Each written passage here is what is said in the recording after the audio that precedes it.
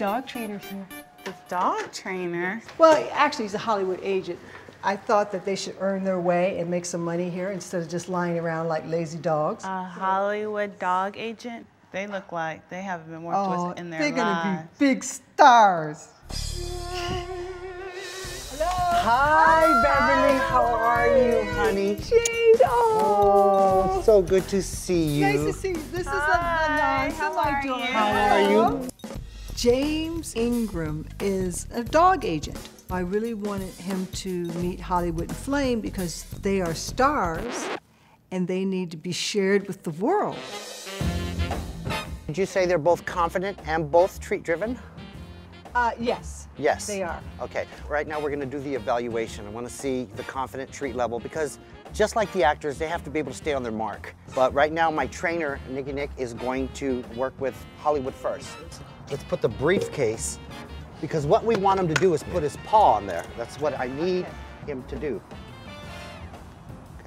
Okay. Have him step up, step up, step up. You're almost there. There you go, Yeah, both very paws. good. Yeah! Good girl. Good job, Hollywood. That was really good. Okay, now get Hollywood. Let's try to get Flame. You're very close. You had your turn. Hollywood? Okay.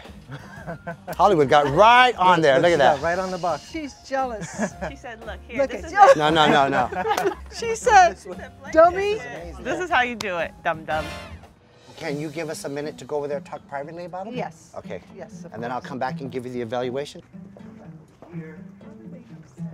Get over here. Sit down. You didn't get on that box. Mom. I'm a professional. I'm a dog agent. That's what I am. So the decision is?